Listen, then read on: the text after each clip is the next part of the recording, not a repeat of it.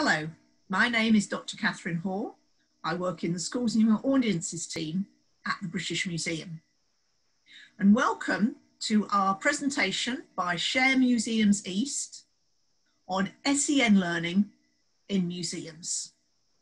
And what I'd like to do during our time together today is to have a think about the ways that you can introduce and build your SEN offer in your art or heritage organisation.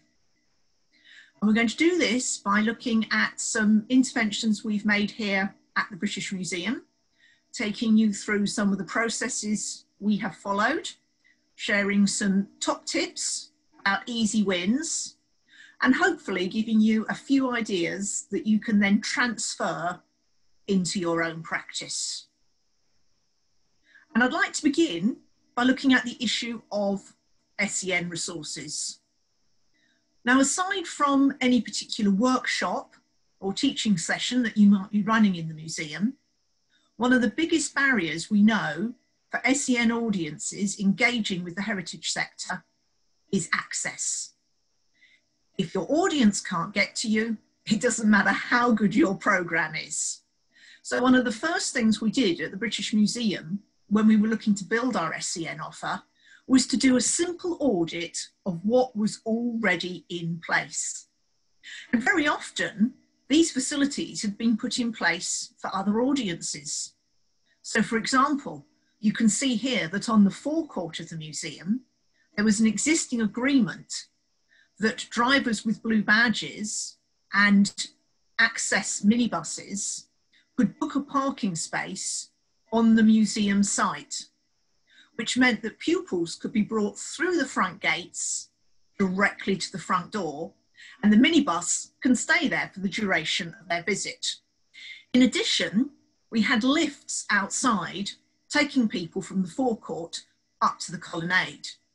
They get good use from people with pushchairs, and they're ideal for our students who either use a wheelchair or prefer to use a lift rather than the flight of steps that leads up to the front door of the museum. Inside the museum, we had further access provision which we could make use of. Many of our galleries date back to Victorian times, and the building is continually changing. In some of the galleries, we have parts of a gallery on a different level to the main section of the gallery. Here you can see an example in the Parthenon Sculpture Gallery, where at either end, the pediment sculptures are displayed on a raised floor. Access requirements have meant that a lift has been put in place to take visitors between the two changes of floor level. Only 3 steps, but impossible to negotiate if you're in a wheelchair. If we're working with students who are studying ancient Greek, these lifts mean that we can access all parts of the Parthenon Sculpture Gallery, look at the frieze, the metopes, and get up close with the pediment sculptures. So a quick audit of your site may well reveal that you have infrastructure already in place that you can make use of as an educator. The other thing to look at is what agreements you might already have in place with regard to gallery work. Now, in our ancient Egyptian galleries, a very popular topic with our mainstream and SEN audiences, we have a touch tour. The touch tour is a selection of objects, mostly granite, which have been signed off by the curators for use by visually impaired visitors and also SEN groups. The fact that they have been signed off for touch means that not only can we get up close to these objects with the students and enable them to feel and investigate the surface of the sculptures, but we can also then use these objects as part of bigger projects and workshops. And here you can see that we are wrapping one of our ancient Egyptian lions as part of an SEN project for a Sunken Cities exhibition. And what we are doing is we're recontextualizing these objects by putting them back under the sea wrapping them in layers of different blue fabrics and tissue papers. We're able to do this because there was already an agreement in place, and all I had to do was check that the curator was happy for us to use acid-free fabric and tissue in this way, and we were all set to go. At the moment, we're very aware that everyone is under pressure in terms of time, in terms of budget, in terms of staff. So another one of my top tips would be to look around you at your partnerships. A lot of our SEN work is delivered in partnerships with local partners. For example, each year we are part of a Deaf Discovery Day, which is hosted at the British Library, just up the road from us at Euston.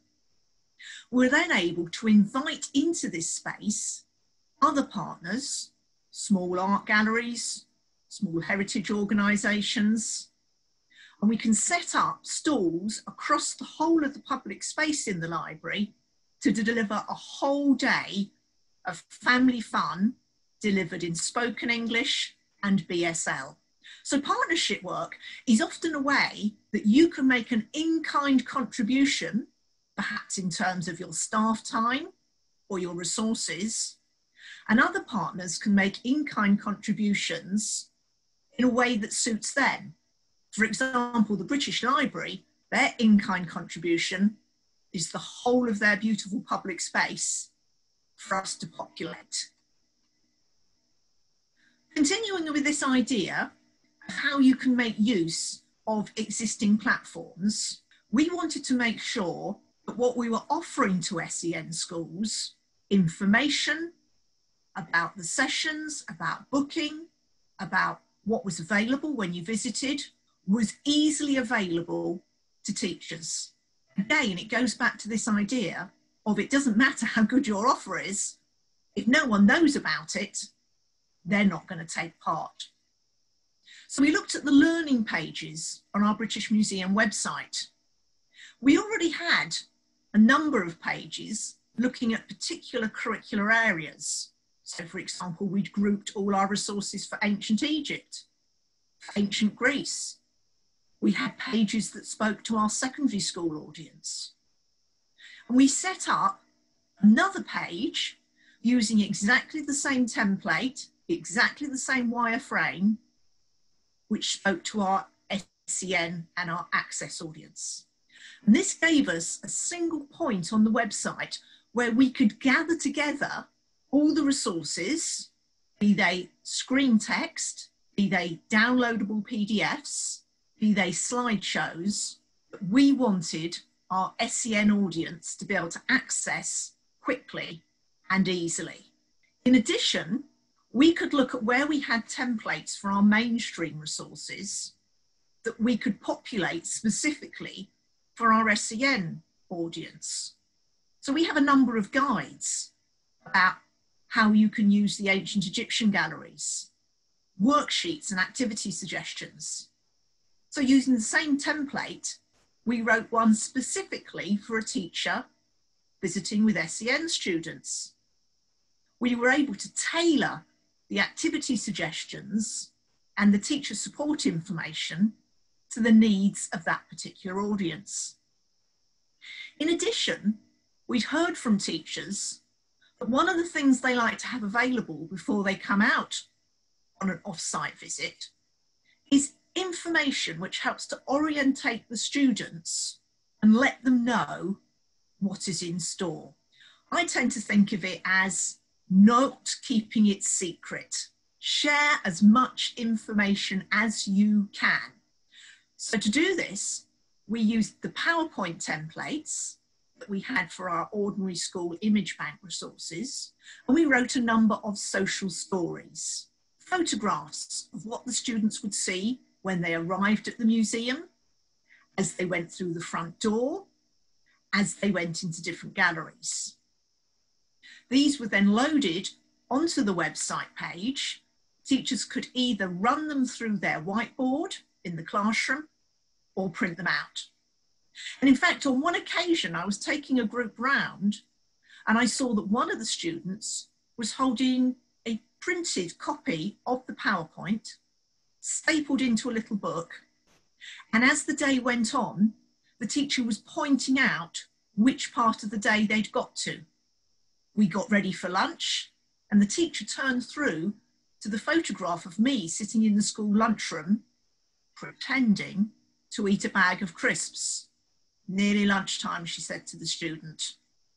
It's all about adding context, giving the information that is going to make both the student and the teacher comfortable throughout the visit. I think it's also very important that if you as an organisation are building your SEN provision, that part of what you are doing as an organisation is advocating for that audience, making that audience visible within your organisation. This may mean that when you're working in galleries, the audience you are working with is seen by all visitors to the gallery. It also means that you can make this audience visible on the website.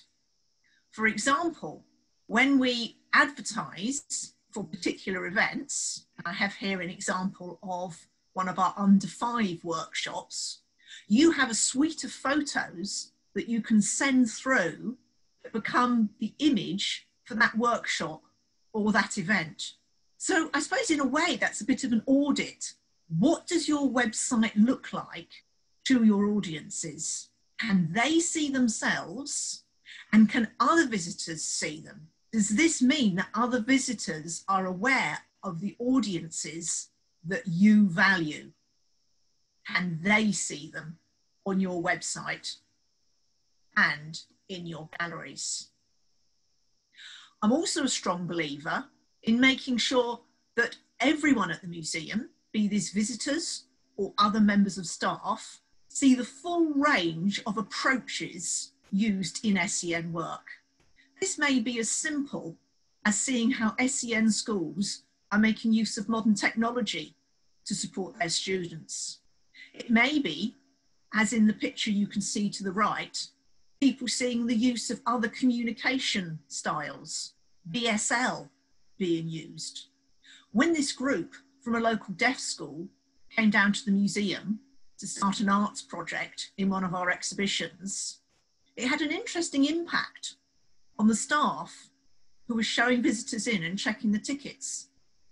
A number of them came up afterwards and said that they themselves had hearing difficulties.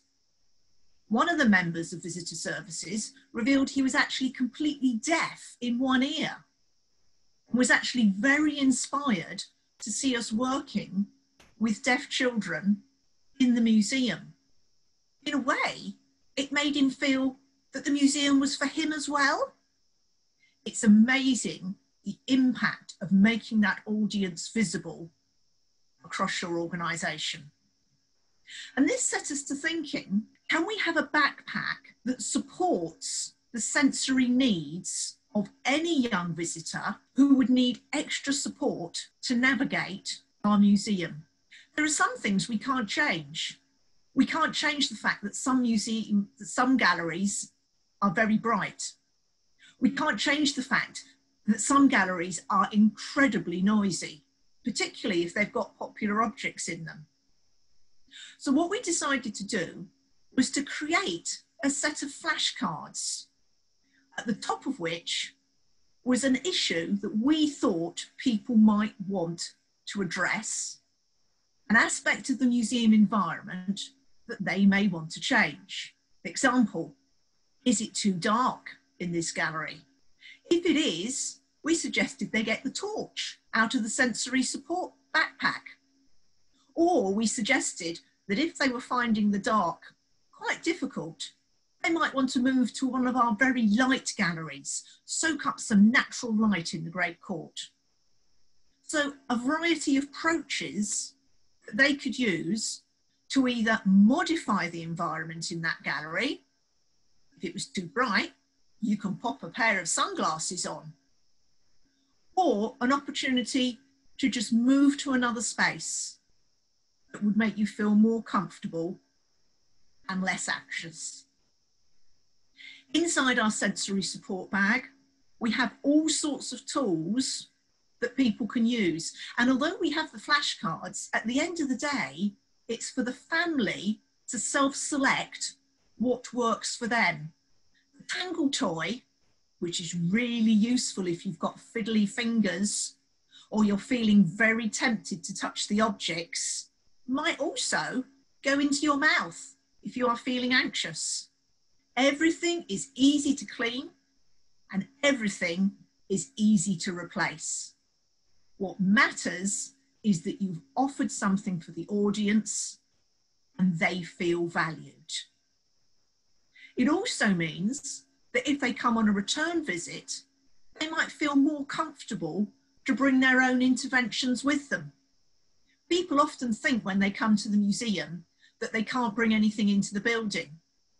But if, for example, you have a comfort blanket, a weighted blanket, that every now and again you just need to put around your shoulders, why not bring it in a backpack? And if you need a bit of downtime, sit on a bench in the Great Court, hop on your weighted blanket. It's about letting the audience know that they have the right to modify the environment in ways that work alongside the expectations of the museum in terms of public visitors. They have more control. That is going to make people feel more welcomed. And it's also going to be an interesting way for you to observe the modifications that people are bringing with them and then seeing if you can build them back into your own practice. With this in mind, we also looked at our mainstream workshops. And as you know, special needs do not just come through special schools. Mainstream schools have special needs students with a variety of needs. In the past, we've been asked if we can wear a microphone because a student has a cochlear implant. We've been asked if we can provide resources in extra large text because one of the students is visually impaired.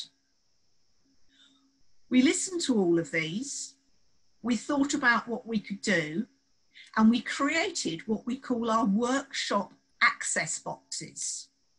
Now, these aren't an answer to everything, but they mean that if a class arrives, we have some tools which we can put at the disposal of the teacher to help them ensure that all students are engaged. So we got some handheld magnifiers, the sort that people often use if they want to increase the print on a library book they're reading. This means that any worksheets or written labels that are being used as part of the workshop can be magnified by the student right there and then. We also put in some light buttons that you can buy to decorate your house. What we do is we use it for students who are either hard of hearing or for students on the autistic spectrum scale who need a bit more time to change activities. So for example, you can put the light button on the table where the student is working. The teacher leading the session has the controls. And when you've got to the point where you're about to change to another activity, you can remotely change the buttons from green to amber. This is just a little visual hint that in a moment we're going to stop doing this. I can then make it red. We've stopped. It means that you're providing close-up and bespoke information for that student that enables them to follow the flow of the workshop that everyone else in the class is following without thinking about. Additional, discreet, clever support. We also included some notes which the teachers could read through, because some interventions are very simple. And again, it goes back to this idea of not everyone likes to ask, and not everyone thinks they are allowed to ask. So for example, On the cards, it says, if you have a student who is hard of hearing, move them to the front of the group when the workshop starts. Teachers can select where they want pupils to sit. We say, come in, sit down. But if a teacher thinks the student needs to sit in a particular place in relation to the person delivering, they can do that. So again, the cards are suggesting to the teachers ways in which they can modify the workshop setup simply, quickly, quietly, in a way that not only supports the students, but actually, dare I say, supports the person delivering the workshop, because they know all the students are getting full access to everything they are saying or showing. We do deliver a number of SEN workshops throughout the year. These sit alongside our mainstream workshops. They're delivered in the autumn, spring and summer term, and are bookable in exactly the same way as any of our mainstream workshops. And I think this would be one of my other top tips, is don't try and reinvent the wheel. When we started our SEN workshops, we decided that everything the SEN teacher and the SEN student did in the museum would mirror what our mainstream schools did. They book using the same booking system. They speak to the same ticket team. When they arrive, they all go to the school lunchroom to check in the same place. They have their locker space alongside the other schools. So in essence, we didn't have to put another layer of infrastructure on top of the one we already had. We slotted these sessions in. At times, you do need to modify the offer that is available in your space. One example of this would be that when we're working with students who are in wheelchairs, we have to make sure that the galleries we use, we've checked so that we know the objects are accessible at their level. So sometimes you do have to do that audit beforehand, going round with a different learning template in your head, saying, if I was lower down, if I had less sight, if I had less hearing, is this gallery going to give me the best learning opportunity that it can? We also bring into our workshops as many contextual resources as we can. In the image on the left, you can see Dina learning about the goddess Athena. And we've been looking at a statue of Athena on her horse. So to make sense of Athena's horse, and also to skill us up with some vocabulary when we go to the Parthenon gallery later and see the parade of horses through ancient Athens in honour of Athena's birthday, we get out our toy horses. We've got soft, cuddly horses that you can squeeze and hold close. We've got harder plastic horses that don't get damaged if they're thrown across the room, that can be wiped down if they're licked. We've got some dried raffia that we get out to feed our horses. We've got a sound button with the sound of a horse neighing. So lots of multi-sensory resources that help to contextualize and build understanding around the concept of, in this case, the horse. So that when we arrive in the Parthenon galleries and we've gone up to the cast reliefs, which are allowed to touch in the slip galleries, and we start to talk about horse, it immediately makes sense. And if we want to, we can take a gallery bag with us and have a couple of the resources from the workshop in the gallery bag to remind ourselves. We can get our toy horse back out again. We can get our sound button back out again. There's nothing like adding a bit of noise to a quiet gallery to bring it to life. Some of our SEN workshops happen almost exclusively in the gallery space itself. And here you can see a workshop for pupils with profound and multiple learning difficulties in our Enlightenment Gallery. And our Enlightenment Gallery carries a wide range of objects which represent the British Museum's collections going back to its foundation in 1753. So it's the only part of the museum where the British Museum has got some fossils and some dinosaurs. So in this part of the gallery, we were doing a workshop all about the seaside, about sea life. We could look at the shells on display. We could get out a huge piece of blue fabric and wave it up and down, wave it over the heads of our wheelchair users, pretending we were under the sea ourselves. So again, this goes back to the idea of taking a gallery bag full of resources with you as the teacher into that gallery. And one of the things we're looking at developing are gallery bags that schools can pick up from the school lunchroom and take into the gallery themselves. So they can self-facilitate this sort of experience. And that may be for an SEN group, or it may be for a mainstream class where perhaps they have children who are sight impaired, who can see the shell through the glass case, but have a better understanding of it if they're looking at it while they're also holding a shell in their hand. I think one of the key things about SEN work, a very simple aspect of the work that is often overlooked, is that when you're working with an SEN audience, they're going on the same learning journey as any mainstream audience. But what you need to do is to support that journey by adding in things that will enable them to learn to the best of their ability. That may be using multisensory resources. It can also be things as simple as allowing time for engagement and response.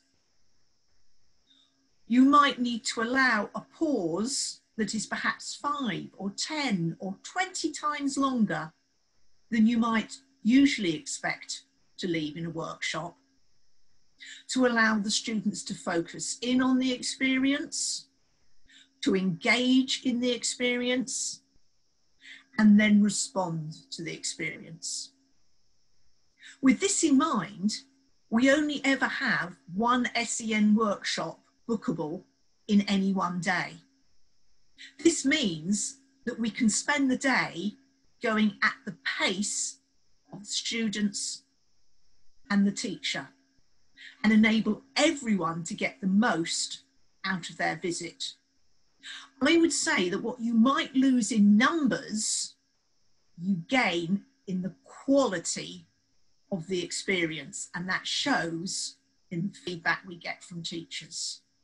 And that's all part of your role as an advocate for the audience. We talked earlier about making any engagement with objects, particularly objects that are in a glass case, multi-sensory when you're working with an SEN audience. Now, glass cases are a bit of a mixed blessing. Most of the objects at the British Museum are in glass cases.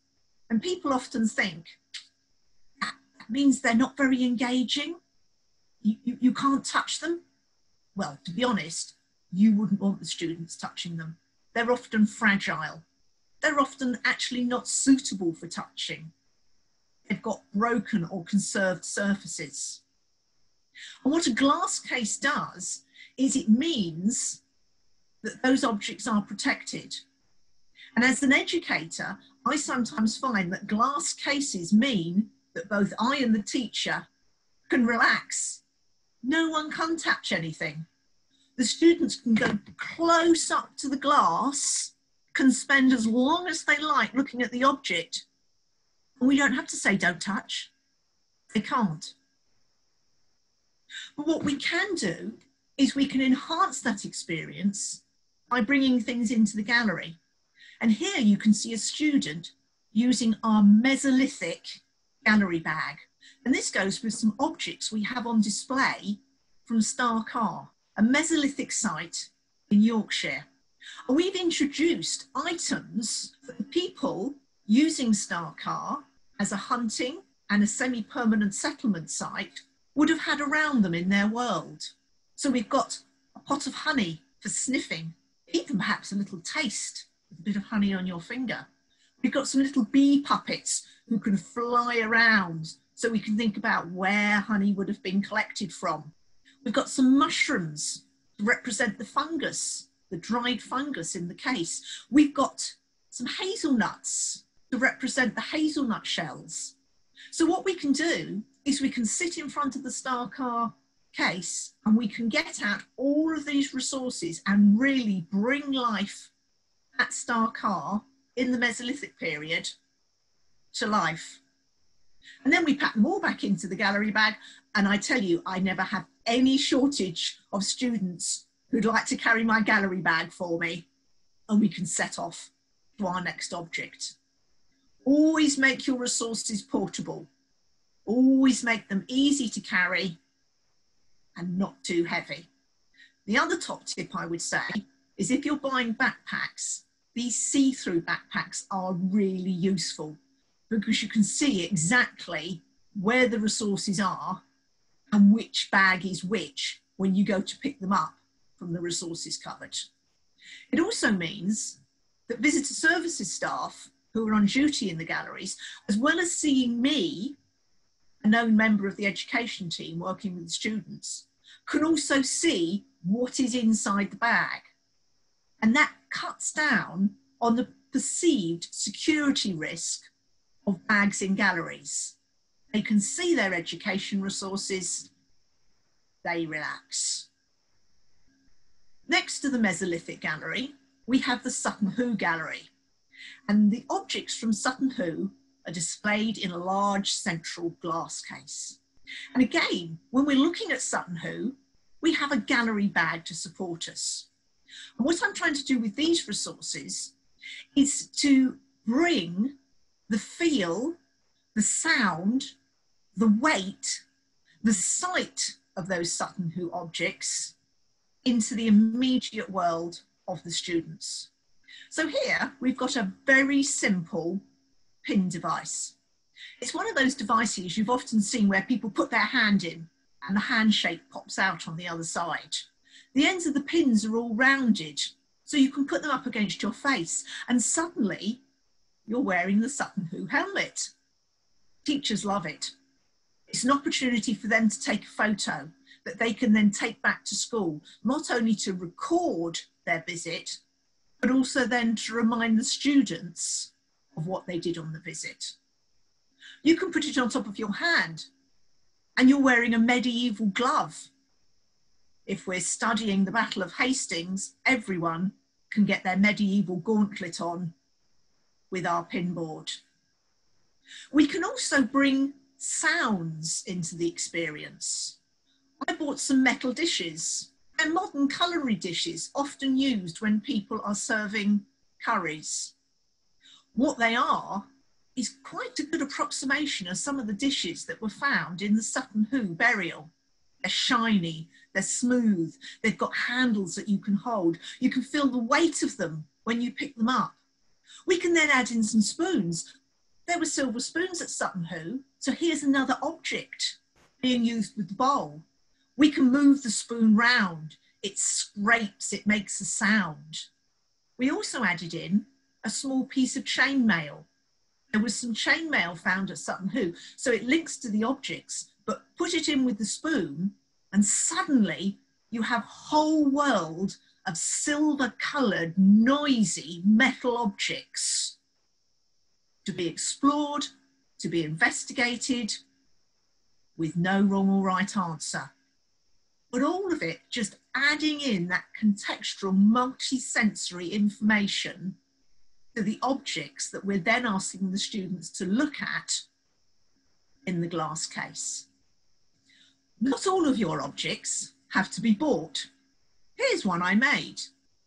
You may have a particular object in your gallery that everyone wants to see, that everyone wants to learn about.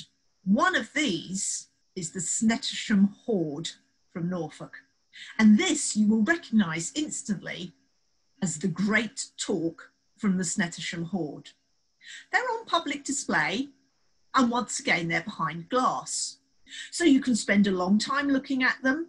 You can lean right up against the glass, press your nose, kneel down, look at the talk from different angles.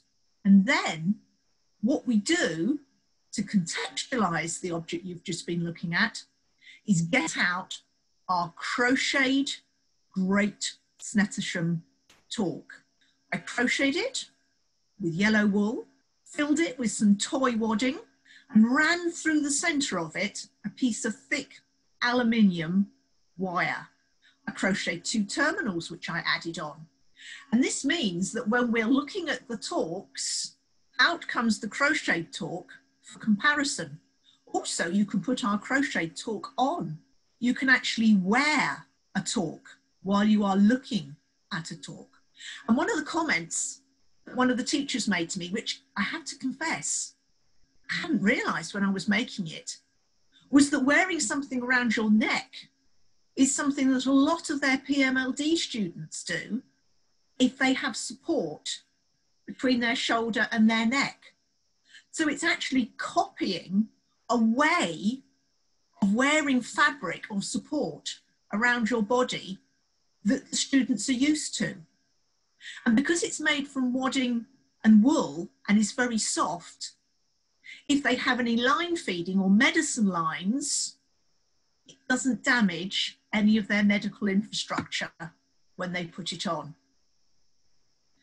So in conclusion, what I think I'd like to sum up with is the idea that your journey in terms of introducing and building your SEN offer can be based on some very simple, doable principles. The first thing I would say is begin by scoping and prioritising. Do your audit of the building, do your audit of your collection, the areas of the curriculum that you intersect with. Decide what you want to prioritise. Don't start with too many targets. Start with just one workshop or one gallery experience that you would like to offer. While developing that, listen, talk to teachers, hear what they have to say. What do they want? What do they need? What is it a good idea to include? Try and test. Try things out. Do pilot schemes. Work with just one school. Work with just one class. Test it, review, evaluate, and then change.